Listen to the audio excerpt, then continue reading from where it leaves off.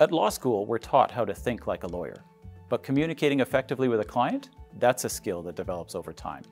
Each year, about 15%, or 150 of our claim reports, involves a breakdown in communication with a client.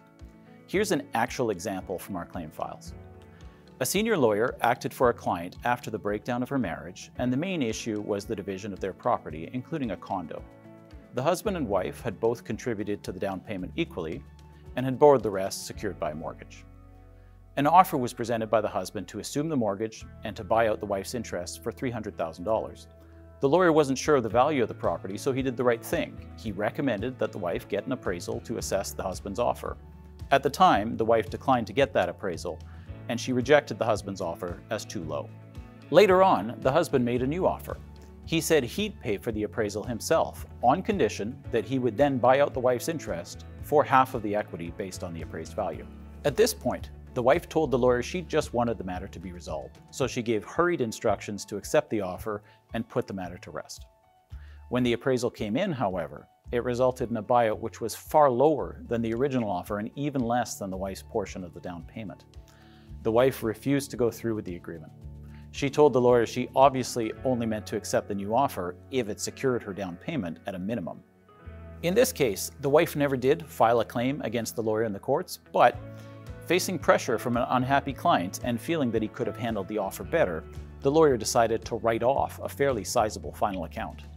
Here's what our lawyer said.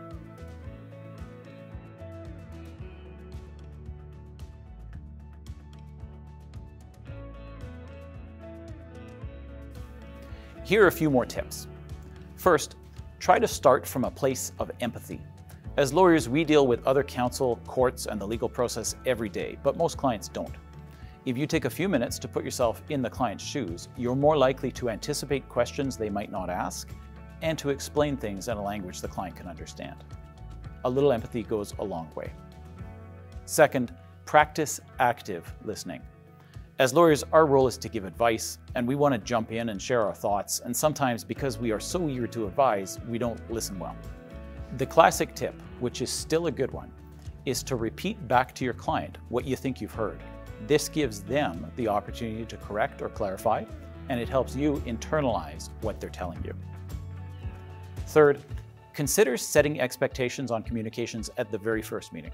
Tell the client how often you'll communicate and how and when you'll respond to them. You may also want to underpromise and overdeliver in this respect. Clients do tend to remember if you promise a response and then don't come through. Finally, document everything that you do communicate. This is one of the most critical steps in any practice for client management and risk management. It starts with a retainer letter. Set out clearly what work you'll do and what you won't be doing. If you withdraw or a retainer ends, make sure your standard practice is to send a disengagement letter to avoid any confusion about whether you're still retained. Make sure you set out any future deadlines, limitations, or impending steps as well. The importance of taking detailed notes, confirming client instructions and advice given, can't be overstated.